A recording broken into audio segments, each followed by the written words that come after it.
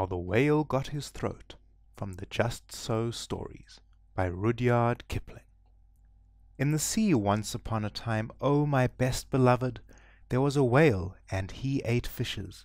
He ate the starfish and the garfish, and the crab and the dab, and the plaice and the dace, and the skate and his mate, and the mackerel and the pickerel, and the really truly twirly whirly eel. All the fishes he could find in all the sea he ate with his mouth, so, till at last there was only one small fish left in all the sea, and he was a small stute-fish, and he swam a little behind the whale's right ear, so as to be out of harm's way. Then the whale stood up on his tail and said, "I'm hungry." And the small stute-fish said in a small stute voice, "Noble and generous cetacean, have you ever tasted man?" "No," said the whale. "What is it like?" "Nice," said the small stute-fish. "Nice, but nubbly." "Then fetch me some," said the whale, and he made the sea froth up with his tail. "One at a time is enough," said the stute-fish. "If you swim to latitude 50 north, longitude 40 west, that is magic, you will find, sitting on a raft in the middle of the sea, with nothing on but a pair of blue canvas breeches, a pair of suspenders, you must not forget the suspenders, best beloved, and a jackknife, one shipwrecked mariner, who, it is only fair to tell you, is a man of infinite resource and sagacity." So the whale swam and swam to latitude 50 north, longitude 40 west, as fast as he could swim, and on a raft in the middle of the sea, with nothing to wear except a pair of blue canvas breeches, a pair of suspenders, you must particularly remember the suspenders, best beloved, and a jackknife, he found one single solitary shipwrecked mariner, trailing his toes in the water. He had his mummy's leave to paddle, or else he would never have done it, because he was a man of infinite resource and sagacity. Then the whale opened his mouth back and back and back till it nearly touched his tail, and he swallowed the shipwrecked mariner, and the raft he was sitting on, and his blue canvas breeches, and the suspenders, which you must not forget, and the jackknife. He swallowed them all down into his warm, dark, inside cupboards, and then he smacked his lips, so, and turned round 3 times on his tail.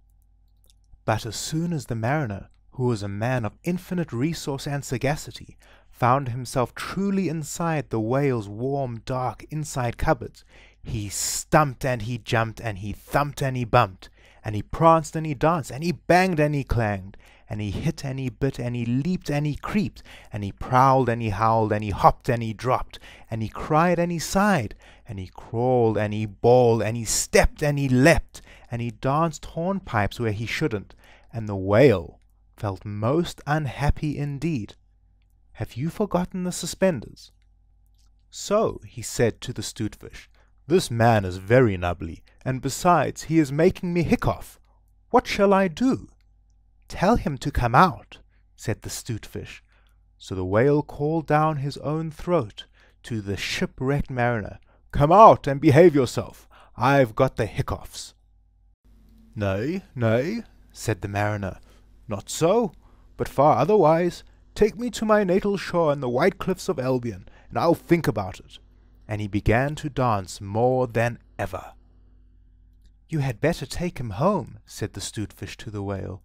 "I ought to have warned you that he is a man of infinite resource and sagacity." So the whale swam and swam and swam, with both flippers and his tail, as hard as he could for the hiccoughs, and at last he saw the mariner's natal shore and the white cliffs of Albion, and he rushed halfway up on the beach, and opened his mouth wide and wide and wide, and said, "Change here for Winchester, Ashuelot, Nashua, Keene, and stations on the Fitchburg road." And just as he said Fitch, the mariner walked out of his mouth. But while the whale had been swimming, the mariner, who was indeed a person of infinite resource and sagacity, had taken his jackknife and cut up the raft into little square grating, all running crisscross, and he had tied it firm with his suspenders. Now you know why you are not to forget the suspenders. and he dragged that grating good and tight into the whale's throat, and there it stuck. Then he recited the following sloka, which, as you have not heard it, I will now proceed to relate. By means of a grating I have stopped your eating.